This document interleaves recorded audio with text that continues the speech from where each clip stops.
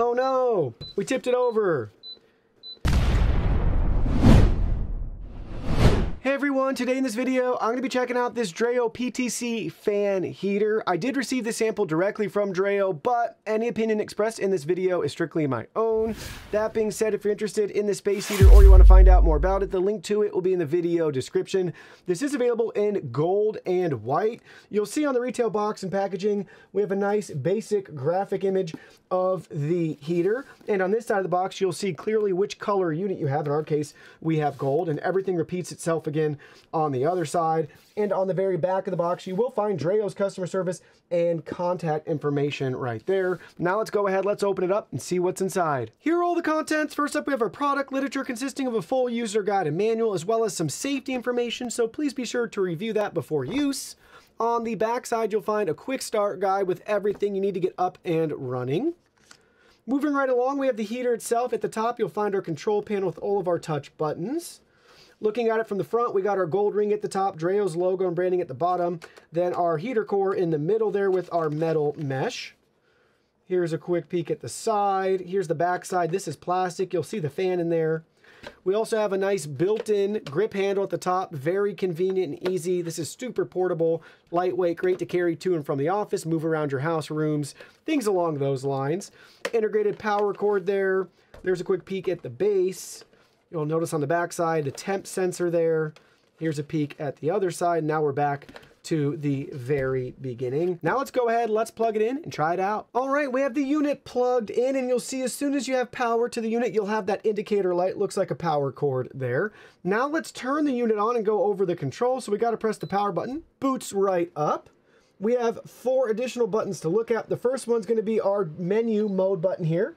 So we can cycle through the different options. First up with the fan icon, so it's just fan only. Then we have our 3 heat settings to look at, 1, 2, or 3. 1's going to be 1,000 watts, 2's going to be 1,300 watts, 3 is going to be 1,500 watts. We can press it again, we'll be in eco mode where we can set our ambient room temperature. So once it's at this temperature for the device, it will shut off after 30 seconds, and it'll stay off until the temperature dips below that value, and it will fire back up. So it's your eco setting, kind of an auto setting too there. So that's our first button. We can also hold down that menu mode button for a couple of seconds to mute the control, so you no longer have to hear any noise if you want to mute the heater. Then we have our plus and minus that we use to change the settings we just looked at. You'll see we have this little lock option here. We can hold down both of those buttons, the minus and our timer settings for child lock. And lastly, we have our timer. So we can just toggle the timer from 1 hour all the way up to 12 hours. Or back down to 0 to turn it off. But if your heater's on, you can have it run, that will shut itself off automatically. When shopping for a space heater, it's important to consider the safety features that the unit is offering. In this case, we have a couple of key safety features to go over. The first one is that this space heater is equipped with automatic 24-hour shut off. This is great in case you forget about your space heater and leave it on. No matter what, it will shut off after 24 hours. I do want to point out, this is not enabled by default. So if you want to have it enabled, just make sure the unit's plugged in. Don't have it powered on. You want to be in this standby mode here. And you hold down the timer button for 3 seconds.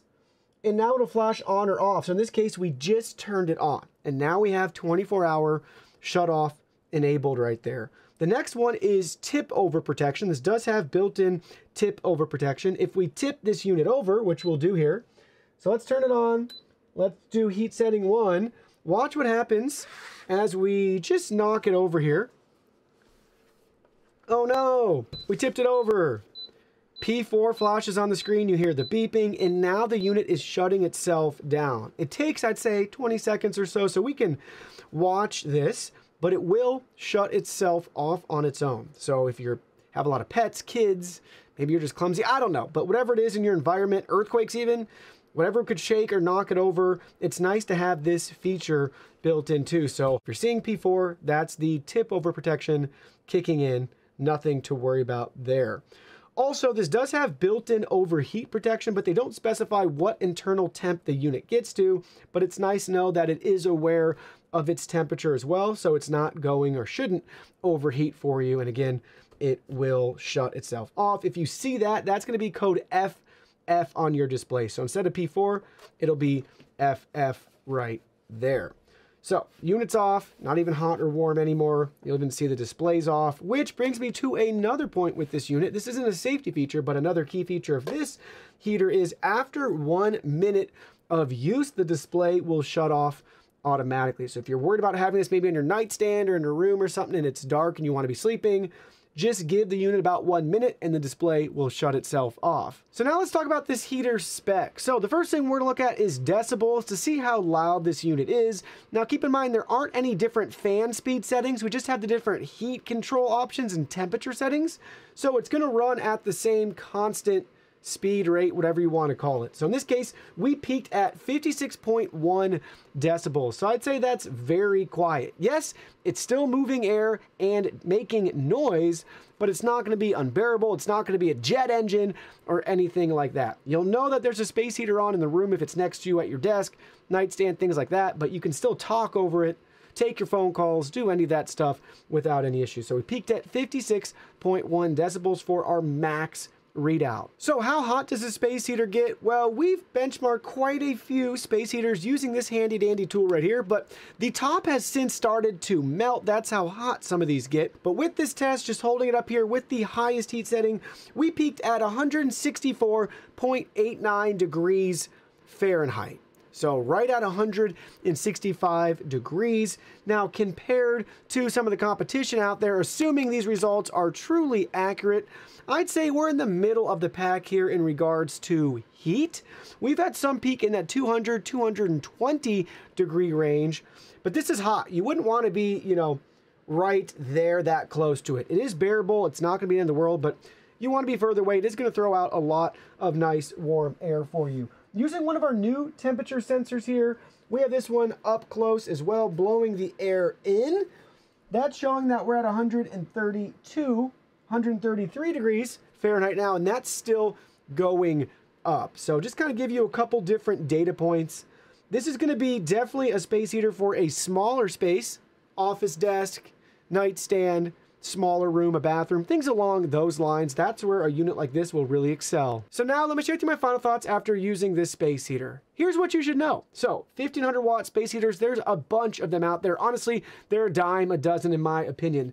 But this one stands out on the market because it's very competitively priced to that competition, but the design's completely different. It's actually had some attention to detail with the gold aesthetic and finish to it. Most out there look very similar to each other, following that boxy, squarish, rectangular design with just a knob or two up at the top, kind of those old-fashioned dial controls.